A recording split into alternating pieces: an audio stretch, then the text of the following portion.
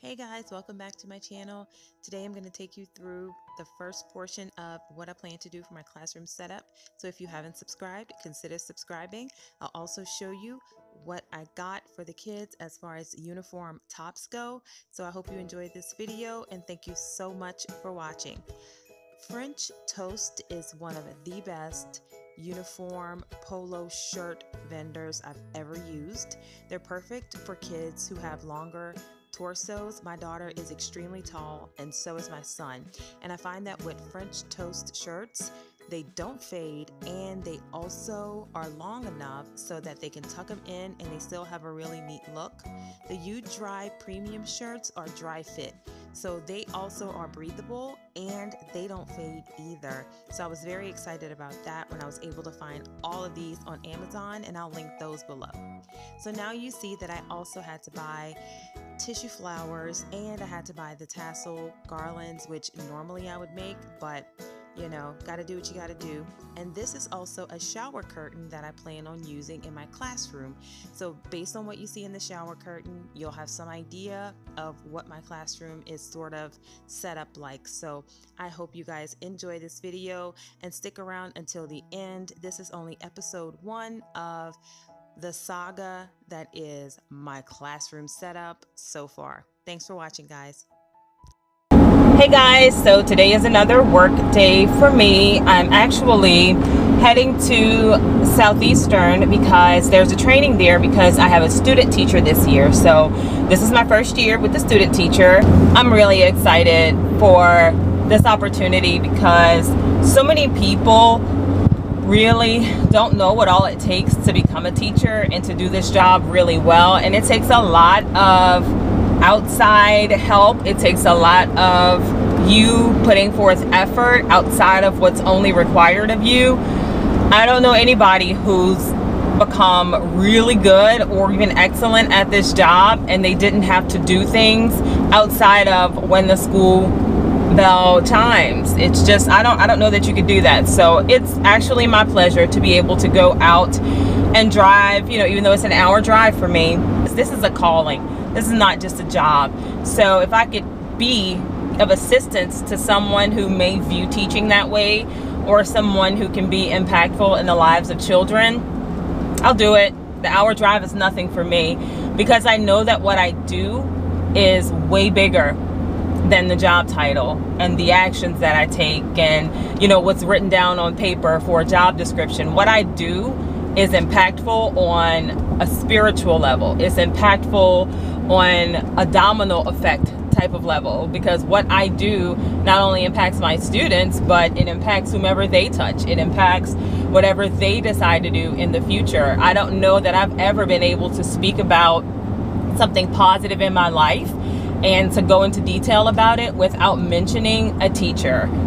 Then on the flip side, there have been times where if I had to say, you know, a time that wasn't so pleasant, I could name a teacher.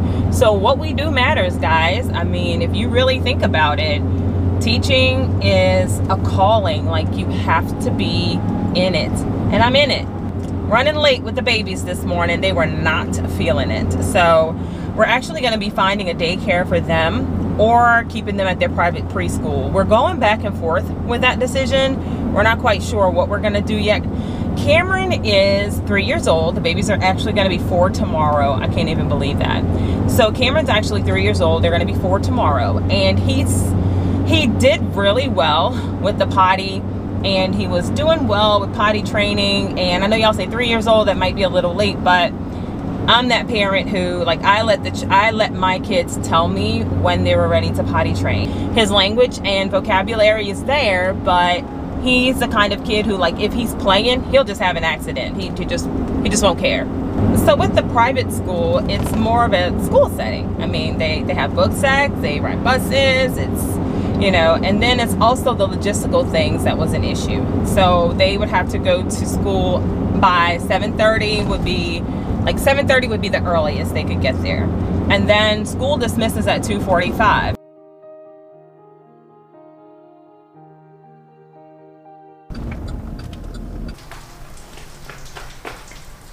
Like, I can't even begin to explain my frustration with this summer. It is raining again.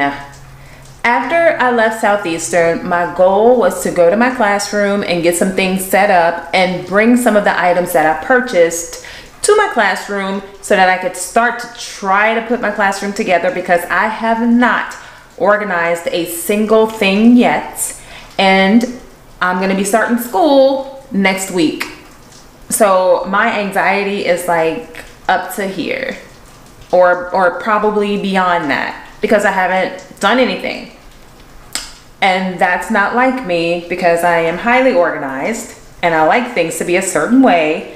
And I'm feeling a bit anxious because I haven't gotten to my classroom yet, because it refuses to stop raining in Louisiana. This is obnoxious. This has been the rainiest, most annoying weather for this summer that I've ever experienced. I don't know if it's ever rained this much in one summer. Y'all, I'm over it.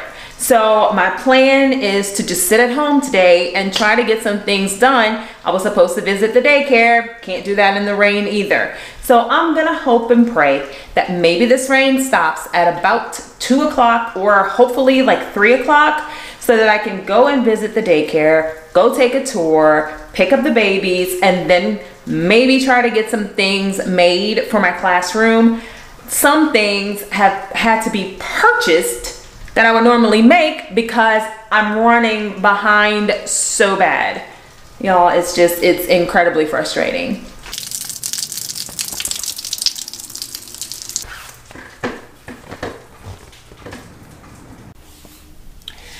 So I have my curtains, and I'm gonna put those in my classroom today.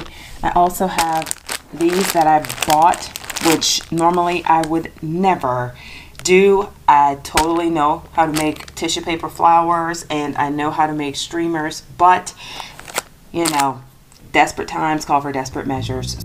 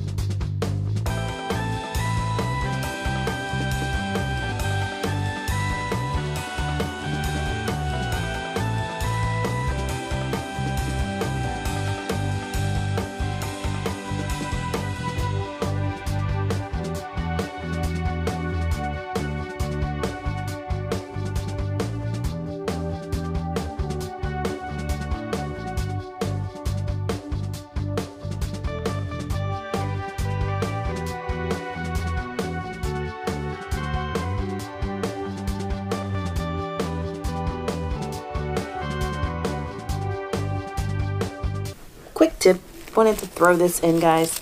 At the bottom, they're stuck together, but it's an easy quick pull. Pull it off first before you start to form it, and don't be like me and end up pulling off pieces for no good reason. I'm rushing and I wasn't thinking, so I want you guys to know that they do stick together at the bottom to keep the sheets together, obviously. So you want to pull them apart here, and then also you have this going on, and when it's time for you to separate the 5 sheets, they come apart very easily. I have the navy blue and the purple left, so I'll just finish that when I get there. But considering how long this took, I'm glad I did this before I got to school, because this would have been a waste of time for me to wait and do it then, and then take up the time that I really need to actually put everything together and put it up. I do still have to do these, and I have to hang up the curtain, and that's it. So I gotta pause to take Gabriel to the doctor, and then I will meet you guys back at school. Alright, so just a quick look at what I'm working with. I have several boxes that I need to unpack. I have things that I need to move. And I have these things up here that I need to get from up there and put them somewhere in this classroom. Y'all, I am a bit overwhelmed because we are actually going to be meeting parents and students tomorrow. It's a very informal type of meeting where they come to drop off supplies, but I have to get this classroom at least presentable by tomorrow. And I have to tell you, I'm freaking out a bit because I have to take Gabriel to the doctor, and I'm just now getting here and it's after 12 o'clock and I have to be out of the school at 5. I'm gonna move these and put them where I think I might want them to be. I'm still not quite sure, but yeah. And then I took a quick look around my classroom, and this area has coffee and a dirty cup, and checked my microwave and it's dirty. I didn't leave it that way this summer, so that's quite frustrating. I got on my nerves a bit when I saw that, so yeah. So I've just been writing myself little notes here, like in the worst handwriting ever, about things that I need to either do or pick up, just to give myself a quick reminder while it's kind of in my brain, because if not, I'll forget and then I'll be annoyed that I forgot.